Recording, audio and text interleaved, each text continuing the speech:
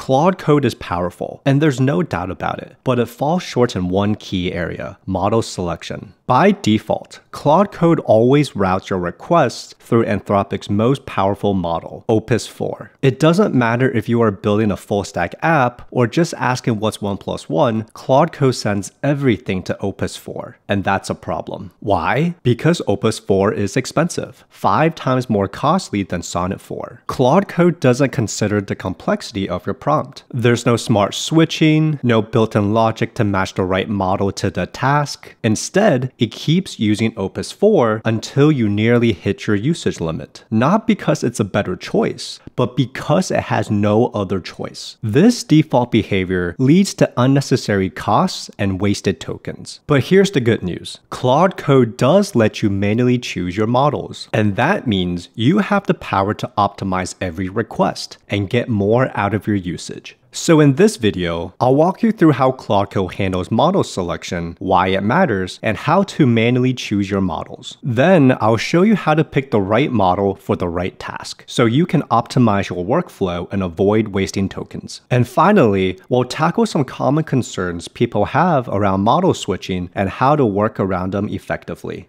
Let's get started.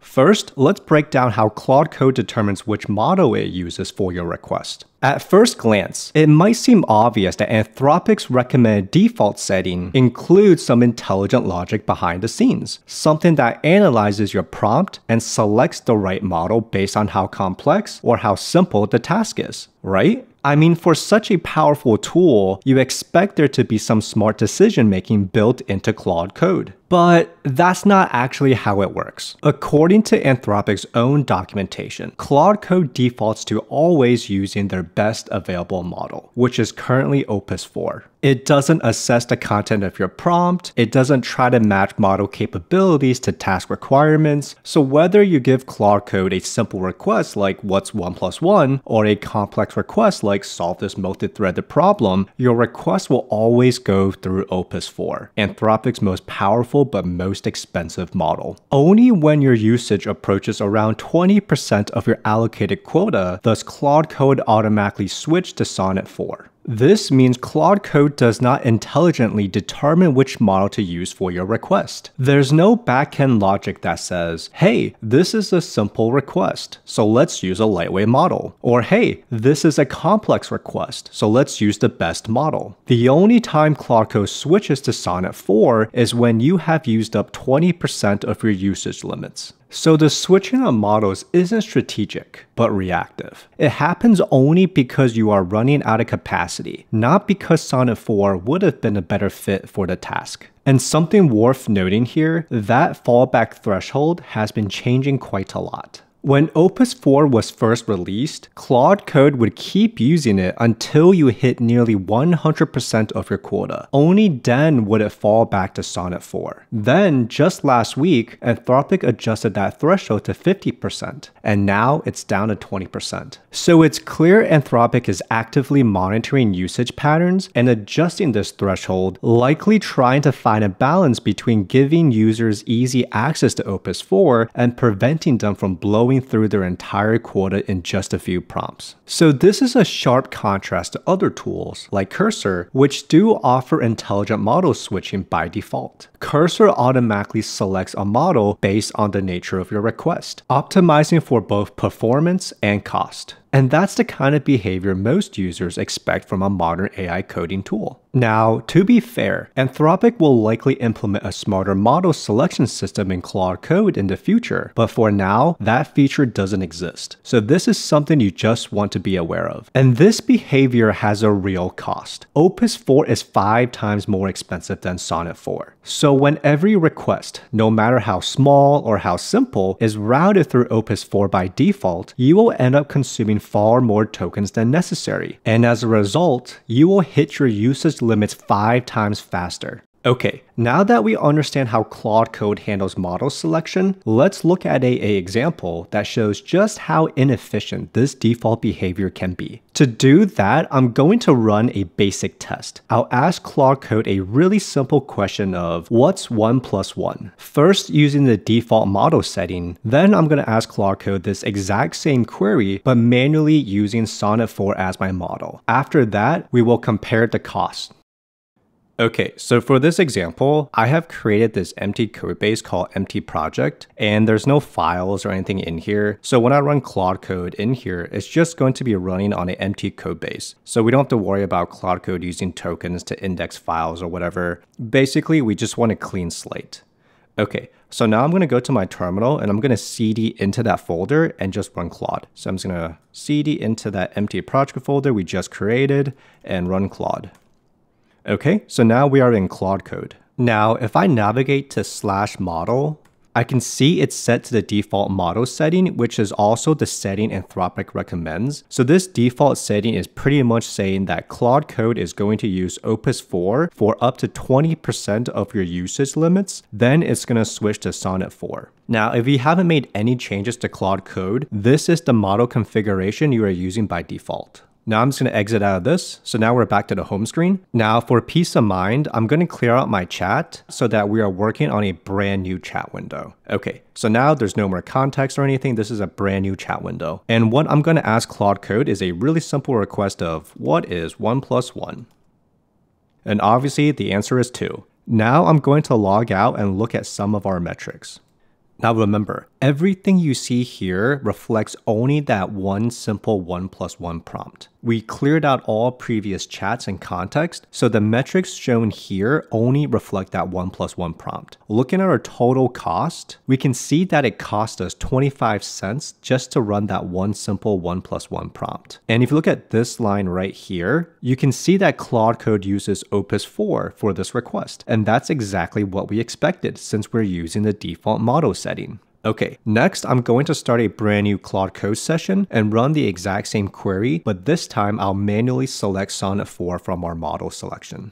Okay, so within the same project directory, I'm going to log back into Claude Code and I'm going to start a brand new chat window. So for this run, I'm going to first go to /model. Here, I'm going to manually select Sonnet 4 as the model to use for our run. So I'm going to go here and just hit enter on Sonnet. And now you can see that we are using Sonnet 4 for all our runs. Now I'm going to run the exact same query as last time. So I'm just going to ask it, what is 1 plus 1? And once again, the answer is 2. Now I'm going to log out and look at our metrics.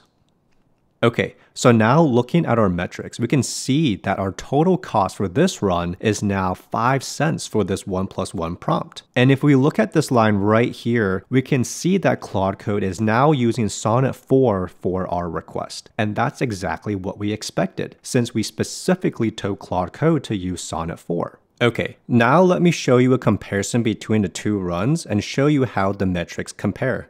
Even though we asked the exact same question of what's 1 plus 1, the cost difference between the two runs is significant. The Opus 4 run costed us 25 cents to just run what's 1 plus 1. That's crazy expensive. 25 cents. The Opus 4 run is about 5 times more expensive than the Sonnet 4 run, and that's expected because Opus 4 is priced at roughly 5 times the cost per token. But here's the key takeaway. There's no added value in using Opus 4 for this type of task. The answer is the same and the complexity is minimal. There's no need for advanced reasoning. It doesn't make sense to use Opus 4 here. Sonnet 4 or even an older model would have handled it just fine and at a fraction of the cost. So why am I telling you this and why does that matter? Because if you stick with using Claude Code's default setting, you are letting it decide which model to use. And that means it will always default to Opus 4, even for simple tasks like this. There's no smart model switching that happens behind the scenes. Claude Code will continue using Opus 4 until your usage limit is nearly depleted. Only then does it fall back to Sonnet 4. So unless you manually step in and choose the right model yourself, you will end up paying premium rates for a task that a lighter model could have easily handled.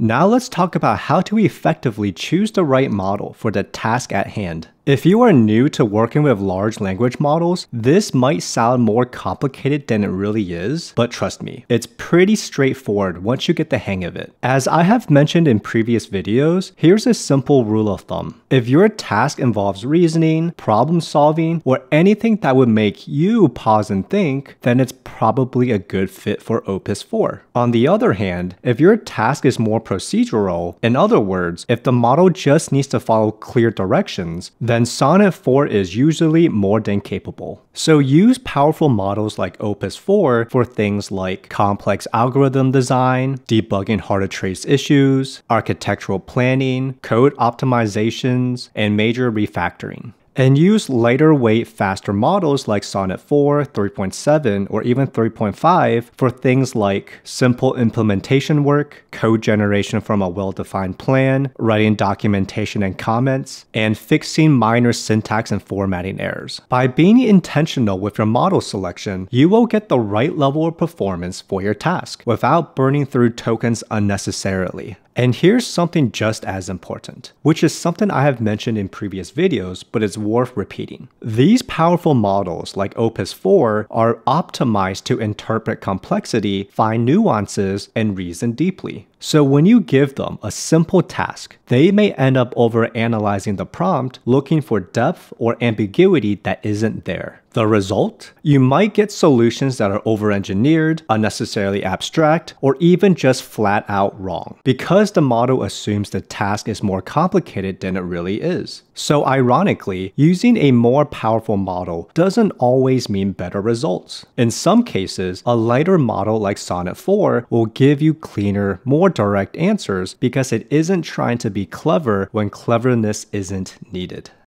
Now, let's talk about some common concerns I've seen from users when it comes to manually choosing models in Claude Code. 1. It adds an extra step to my workflow. Yes, manually selecting a model does add one more step to your workflow. You have to pause, decide which model is right for the task, and remember to switch back and forth when needed. And that's a valid concern, but here's the trade-off. You're exchanging a bit of your time to save a significant amount of tokens, so it really depends on your priorities. If you're someone who frequently hits usage limits or wants to get the most out of your quota, then manual model selection is absolutely worth it. But if you rarely hit those limits, it's perfectly fine to stick with the default Claude Code setting. Number 2. Sonnet 4 doesn't understand my codebase as well as Opus 4. It's true, Opus 4 handles complex reasoning and large codebases better than Sonnet 4, but that doesn't mean Sonnet 4 is unusable for complex tasks. In fact, with a few smart strategies, you can still get strong results from Sonnet 4 while saving significantly on cost. 1. Use thinking mode with Sonnet 4. Engage Sonnet 4 to use thinking mode by literally typing out "think hard" in your prompt. It sounds too simple, but this is actually what Anthropic recommends you do. By using the think keyword, it'll prompt Claude Code to go into thinking mode and think through the problem harder, producing better results.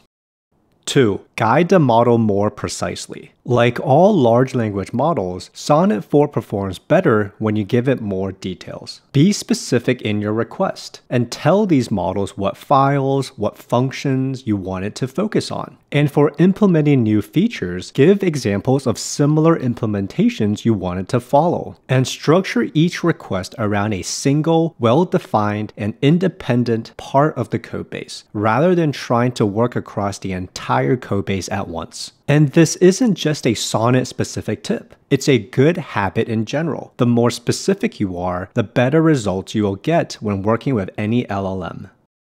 3. Use Opus 4 for planning and Sonnet 4 for execution. Here's a hybrid approach I have found especially effective when implementing new features. One I actually use in my own workflow. Start by opening a new chat with Opus 4. Use this more powerful model to handle the heavy reasoning, the part where you're trying to figure out what to build, how to approach it, and how all the pieces fit together. This is exactly where Opus 4 shines. Using Opus 4, focus on reasoning-heavy, planning-oriented questions like understanding how the codebase interface works. How do the files and the functions connect and interact with each other? Designing the overall system architecture. Creating an implementation plan. Creating a test strategy and identifying the edge cases. Outlining a to-do list. Once you have got that plan in place, switch gears. For each to-do item, open a new chat window with Sonnet 4 now. Copy and paste the relevant context, your implementation plan, system design, and the specific task into that new chat. Then, use Sonnet 4 to help you execute just that piece of work. When you are done with that task, clear the context, open a new chat with Sonnet 4 again, and repeat the process for the next item. And I'll be creating a more in-depth video of this workflow soon, but for now, consider this a high-level overview to get you started. So this approach gives you the best of both worlds. You use Opus 4 for its advanced reasoning and planning capabilities, and Sonnet 4 for faster, cost-effective execution.